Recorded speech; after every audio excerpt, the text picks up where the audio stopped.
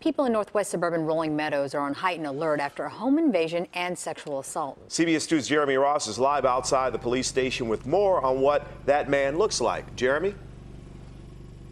Good afternoon, Jim. Good afternoon, Mai. This is an image, a sketch that was released by the police department. This is the man the cops are looking for. It is an image that one community is now familiar with, and law enforcement is hoping that will lead to tips and eventually to an arrest. There is a quiet calm some find at Rolling Meadows' East Park Apartments. But near the office window, you'll also spot alarming signs posted. A sketch of a man police are looking for, accompanied by a community alert that made its way to Yadira Marone and family. My grandma, well, I'm worried about her because, they can come in here too. Last Saturday, police say a man resembling this sketch, described as about 5 feet tall, weighing 160 pounds, knocked on a door. The victim opened it, and that man forced his way in and sexually assaulted that victim. Marone recalls the police response. And then they were looking around, and then they came here and they told us that to lock our doors because I think he could be around here. Oh my God. But back in late December, Don't tell me that.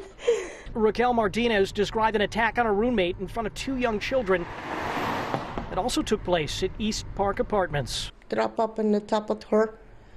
She was holding her baby. Around that time, police were looking into 2 home invasions and a sexual assault, releasing this sketch back in January with a familiar sounding description. A man about 5 feet tall, weighing about 160 pounds.